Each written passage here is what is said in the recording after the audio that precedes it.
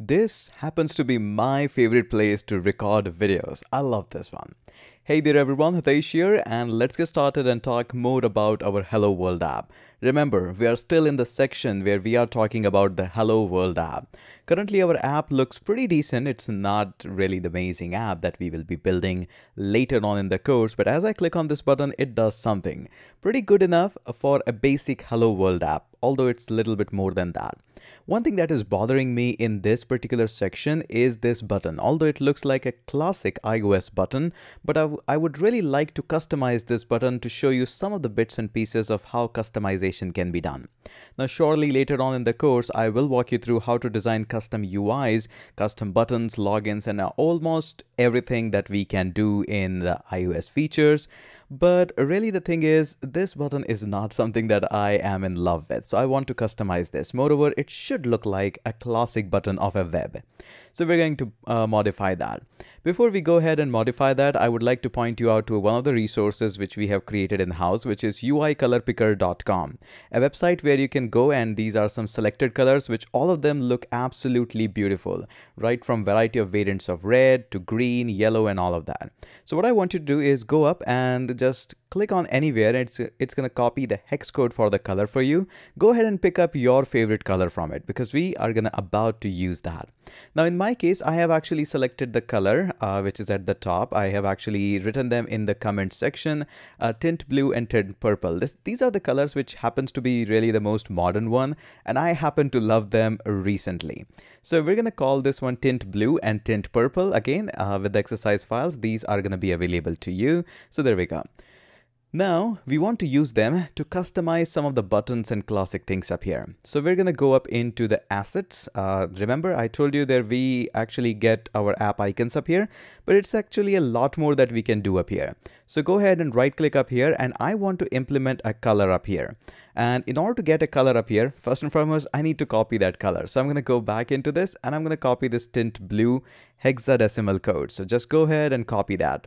Moving further into the assets, just right click and I want to add a new color set. I'm going to just click on that. It brings a universal color up here. I'm going to select this one and I'm going to name this color. Since this color is actually tint blue, so I'm going to call this as tint blue. Again, you can call your color whatever you like and whatever the casing you like. I like to call them as all lowercase. Then go ahead and in the color, notice in the input method it says floating point. That's also correct. But I want to go for the 8-bit hexadecimal. Just select that, and now all you have to do is replace this with the hex color. Oops, somewhere it's gone. I'm going to select that and I'm going to paste that up here. I'm going to hit enter and there we go. So this gives me a tint blue color that I have already selected. In case you have any other color, just go ahead and select that as well. I want to do this same exercise one more time, but this time for the tint purple color. So I'm going to copy this hex code. Again, you can pick up any hex code. Go up here and I'm going to just simply go ahead, add a new color set, and I'm going to just select that. This one is going to be 8-bit hexadecimal, and I'm going to just replace that, hit enter so that color actually can take place up here. And I'm going to rename the color as tint purple. There we go, hit enter and there we go. So now we have tint blue and tint purple. The advantage of putting the colors right up here, this means these are universal color which you can use in your application just by the name anywhere. Surely hexadecimal can be directly used as well, but this happens to be a better approach if you want to build a complex app which uses these same colors over and over again. So let's go on to the content view.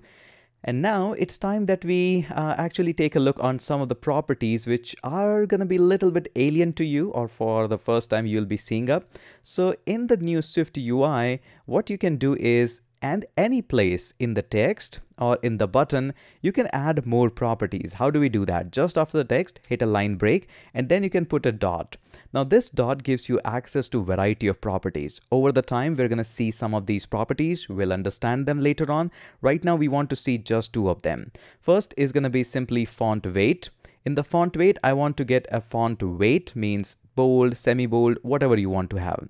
I can put a dot and then I can use a simple semi-bold up here. Obviously, pretty obvious to understand. It's gonna give some weight to my existing font, whatever that is. I'm gonna add one more dot up here onto the same indentation. And at this time, I want to give it a font. Now, when you just say, I want to give it a font and you put a dot, we have a variety of options that you can see. Call out, caption, footnote, headline, larger title, a lot of them. I want to just go ahead and hit, not that large title, actually, I want just the title. So I'm going to just replace that with the title. Okay. So this is the basic stuff that I have done. Let's see what it does by saving this and hitting that play button so that I can see. And if I'm correct, where is my simulator? There we go. So notice here, now the button is a bit bolder, if you can notice that. And also, definitely you can notice that it's a title font, means it's a bit bigger. Surely it's working exactly the way we want, but I want a little bit more onto that so that I can make it more fancier as a button. So what I'm going to do, these properties were applied to the text itself. Now I want to apply these properties on this button. So I'll go just after this button. I'm going to hit enter. And again, just by putting a dot, I can add more properties to this. So I'm going to add a property of a frame. Now this frame means how big or small you want your button to be, or how much framing should be there in the button. Now for the framing, we have two properties that we have to take care. The first one is min width, like how much the minimum. I'm going to say 0 for min width, but I'm going to modify the max width, which is going to be how big you want the button to be. Now there are a variety of exact points that you can put up, but one of the property that I am going to choose in this case is going to be infinity. That means however my screen is big, just move it all the way long. Pretty good. So this is all good. Now we have an option of dot padding that will add a little bit padding on between the button and the text itself. Surely we can customize this padding and we will do it later on, but right now I want to go for the default padding given to me by the swiftUI. Now one more thing, as of now my text appears in the blue color, but since I'm going to add a little bit of the gradient in the background, I want to add a foreground color. So I'm going to go ahead and simply say, hey, I need a foreground color. And I'm going to choose a simple dot white. We don't need to explicitly mention this white color because it's already available in the system. Now let's go ahead and do the magic part, which is the gradient. So how do we apply a gradient? It's really simple. Let me scroll up a little bit. And in order to apply a gradient, we have to first and foremost get a background. In the background, we can just simply go ahead and say, I want a linear gradient. Once we have this linear gradient, we have to mention the gradient property up here. So I'm going to go up in the linear gradient and make sure you have a pair of parentheses. And then I'm going to simply have this gradient up here. Notice it says you have to mention the gradient, then start point and the end point as well. The easiest one is the start point and the end point. So let's go ahead and hit the tab to just go on to the start point. I'm going to say dot leading, which is on the very left side, which is leading. I'm going to hit the tab. Oops, I'm going to hit Command Z. So dot leading is what I want to say. Not up here. Okay, Command Z a couple of times because I think I messed it up. And there we go. So I'm going to come up here onto the unit point. We'll remove it. And I'll just say leading. So again, there we go. Make sure you are saying dot leading. Okay, sometime it's messing up. I'll fix that up in a minute.